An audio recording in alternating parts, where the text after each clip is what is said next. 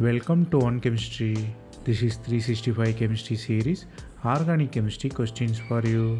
Here you have fused system, you have benzene and cyclohexane which attach with thicarbonyl and conjugated ketone. Here is in the paracid, you should find what will be the final product.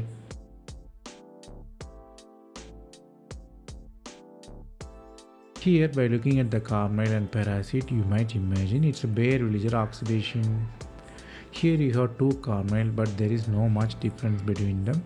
So nucleophile can attack both ways. Nucleophilic addition happened. Then oxygen-oxygen bonds are weaker. So what really happened? Carbonyl migrates. You have cation near the alcohol. The alcohol considers ketone.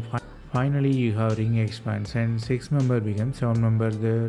Here double bond normally don't migrate because of bond strength between the carbons. The concept you have to learn here is oxygen-oxygen bonds are weaker, which drives Baeyer Villiger oxidation.